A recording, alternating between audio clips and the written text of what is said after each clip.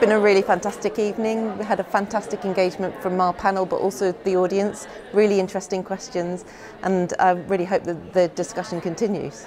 I can see myself in a lot of the comments that were reflected in that, Breaking the Barriers report.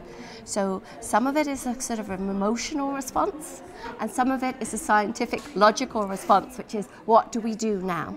So I think it's a very well put together, as you said, report. I think it's easily read. So I will be disappointed if people don't read it and find information that's pertinent to them. There are lots of barriers in the way, and lots of small, each individual thing is incremental and could be sort of minuscule, but they add up and add up and add up and add up. I don't want to think that my friends or the younger students behind me are going to be disenfranchised by chemistry. I want to make sure that we open doors for them. It's a deep-set problem that's existed for a number of years, and you can see things shifting slowly, but really almost imperceptibly slowly. The numbers are changing over 20-year periods, 30-year periods, and it'll take 100 years or more before you get even close to any sort of equality at the top levels of chemistry. And I think it's that sense of challenge and the real urgency to accelerate that timeline that comes across from seeing what's in a report like this. So we've made a number of commitments in the report, and we're really looking forward to getting on and implementing those recommendations. But I guess importantly, it's really about working with others across the sector to make the changes that we need to see to ensure that chemistry really is a profession for everyone. It's vital that there have to be really clearly defined action points, and there have to be ways to move things forward.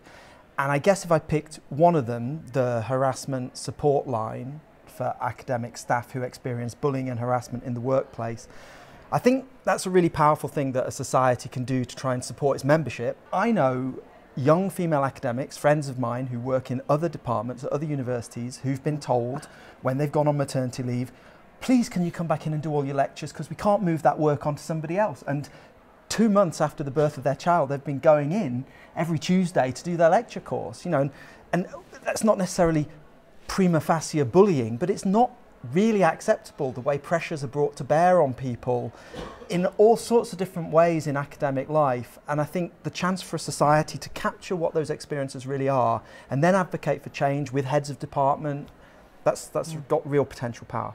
And the fact that there are such clear directives of how people can get involved, that's really very powerful, so that folks can't just read it and go, well, that's really interesting. Now it's like, this is what I would like for you to do. I think that's going to go a long way to allowing different sets of communities to be able to action all the work that's there. But there are things that every single woman can do to make it better for the people behind them, or indeed their own peers.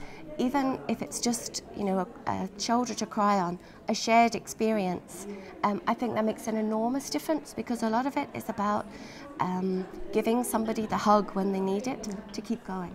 And just as there was a call at the end for people to take ownership and to then take actions themselves, not to wait for somebody else to take the action, I think is a very important message, and one that I look forward to seeing what actually does come forward. We're always less automatically than men, and I think that's really unfair, because there is amazing science being done. Women are doing incredible things, and why are we not framing it in this way? Why are we not saying, Sylvia's incredible, she's done amazing science? Many young men are also, with young families, are also committed to picking their children up from creche, also have difficulty travelling around the world to go to conferences. So we're in a position now where I think that our voices will be heard, because I think the audience is more receptive to it.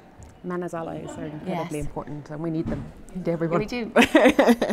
We'd love anyone who's interested in this area, first of all, to read our report. It's got some fantastic information in there, and then to get involved in the social media and continue the discussion either online or with us in person.